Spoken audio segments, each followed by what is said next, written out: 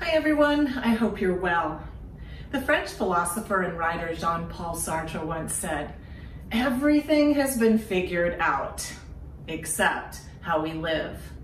But living encompasses the everything, so we could probably debate this for a while. But what does it mean to live well? Well, the dictionary will tell us that to live well means to live in luxury. Some people embrace that. To lead a virtuous life, living in a moral and correct way, and that's a good thing. But is that what it means to live well? And if not, then what? And why should we care?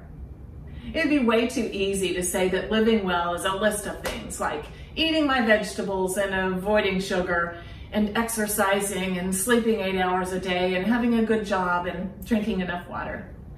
And I remember reading that the secret to living well was to eat half, walk double, laugh triple, and love without measure.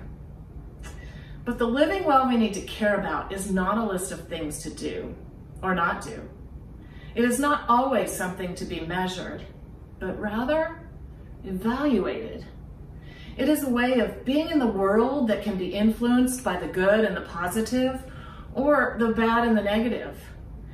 And while it might be connected to things on a list we should do or not do, ultimately we can feel and we can know when we're living well.